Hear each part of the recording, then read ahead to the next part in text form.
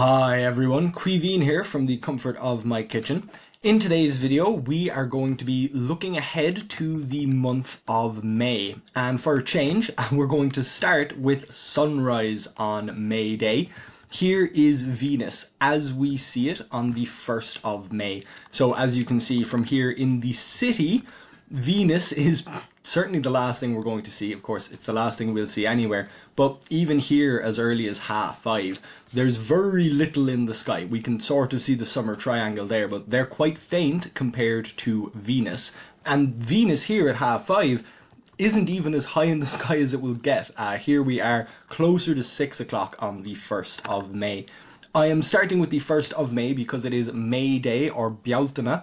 Law Bealtaine, the day of May, the first day of May. It is a cross-quarter day. You may remember from previous videos the cross-quarter days. The way to break up the year, you can break up the year according to the solstices and the equinoxes, the quarter days, or you can go in between the quarter days and have the cross-quarter days.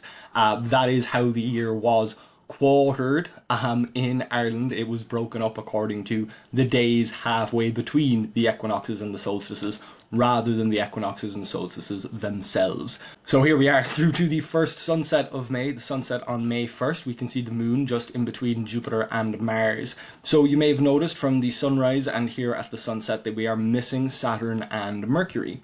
If we come back into daytime here, and we'll take away the atmosphere just to find those planets, we can see there is Saturn just next to Venus, and there is Mercury. So Saturn here is as far from the sun as Venus. You know, if anything, it is a little further, but we're not quite seeing it in the morning. And the reason is just because it's so much fainter. If we come back to the first morning of May here, and there is Arcturus, so that is the other bright star that we will see in the sky with Venus. Here we go, there's Venus, and right underneath it is Saturn. But you can see with the orange-yellow glow of the sun, by the time Saturn is a reasonable height above the horizon, it's incredibly faint. You'd need at least binoculars to see it. So Saturn will get more visible as we get later in the month, because it will continue sort of out this way. As we continue moving around the sun, Saturn will appear to move further and further west. We'll see that as we move a little bit later into the month. And of course, that is what we are going to do. So we're going to hop straight through to the end of the first week, the 7th day, and we will bring up our meteor showers, because there is a meteor shower coming in May, in early May. They are the Eta Aquariids, so we need to look for the constellation of Aquarius. There's the antihelion, there is the Eta Lyrids, so that little N shape, it looks like an N with a long tail. That is Eta in the Greek alphabet. And there we go, the Eta Aquariids. So this is where the constellation of Aquarius is. And of course, we can see Sagittarius there. After Sagittarius is Capricornus, and then Aquarius, even if we can't really see those constellations. So let's grab the Eta Aquariids here, and we're seeing local hourly rate of 3 to 6, which certainly isn't great, and we're getting the peak here on the 6th of May. So yes, of course, we've gone through the night of the 7th. Here we go, that is much better. So there we go, the maximum zenith hourly rate 40 to 85, and the current 40 to 85. We're getting it at 4 to 8 here, partly because the radiant is so low in the sky, the sun is coming up, we're viewing this from the city. All of those things are going to affect our view. So if we bring things a little bit darker, you can see we're still not getting a load in the local hourly rate, but of course these are just predictions. We can certainly keep our fingers crossed for 40 to 85, and we can see the parent body there, Comet 1P Halley. So you can also take a look at one of my previous videos where we looked into the future. I believe it's the 2060s or even the 2070s when Comet 1P Halley will come back around, and it is 1P periodical, the first periodical comet that was sort of confirmed to be periodical. It will definitely come back around. And we can see there, you know, we're later into the month. Saturn's a little further ahead of Venus. We're still not quite catching it. So we'll head into the countryside, where of course everything looks a little bit better. And just by jumping into the countryside here, well, there's Saturn. It's saying that Saturn's still visible there in the morning, but our local hourly rate's gone up to 10 to 20 there. So getting rid of some of that light pollution, you can see the limiting magnitude is now different. That is because there is no light pollution. The light pollution isn't limiting you, but the glow of the sunrise coming up there certainly will. And from here in the countryside, there is Saturn visible in the morning with Venus just about. So this will get easier as we get later into the month, but it looks like you will need to be in the countryside to see Saturn in the early part of May. As we get later and later in the month, you can see there how Saturn continues to push away. There's the daytime Arietids. So Aries, of course, is pretty much behind the sun at the moment. We can see that as it comes up. So the radiant of the Arietids there, it's happening during the day, which means we won't get to see very many of them. Of course, meteors during the day are very hard to see due to how bright the sky is. We're after moving significantly later in the month now, so we'll push all the way through to sunset again, just to see how slightly different it is. So we can see there's Mars. It looks like, yeah, Jupiter is still just about visible. If we turn around here, we're still just about getting Jupiter there in the evening. So you can see if we pull back a little bit, it's behind the tree there, but yeah, if that tree wasn't in the way, it would be visible. But of course, that means it's so low in the sky, it will be blocked out by a lot of trees and buildings. We still at least have Mars.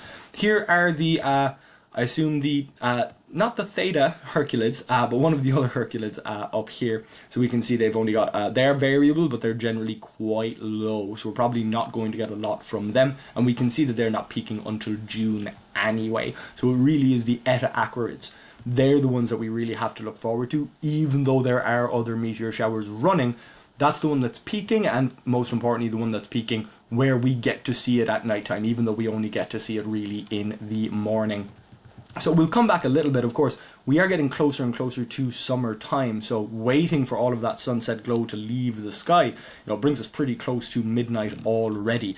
And that will only get worse or better, depending on your view, once we get into June. Of course, it will essentially be daytime all night long once we're into June. We can see here quarter to midnight, and already basically all of the Milky Way is there. Summer Triangle is completely above the horizon, and we have Scorpius. So by the time we're through to a little after midnight, yeah, here we are, 1:30 in the morning, 20 to 3 in the morning, so a lot after midnight, but it's completely dark. We're not getting that little glow of sunrise coming up over the north just yet. It will be another month or so before that happens, but we're definitely getting all of the Milky Way, and the core of the Milky Way is clearly visible there. Still at least sort of an early morning phenomenon, but we are getting the glow of the Milky Way nice and clearly.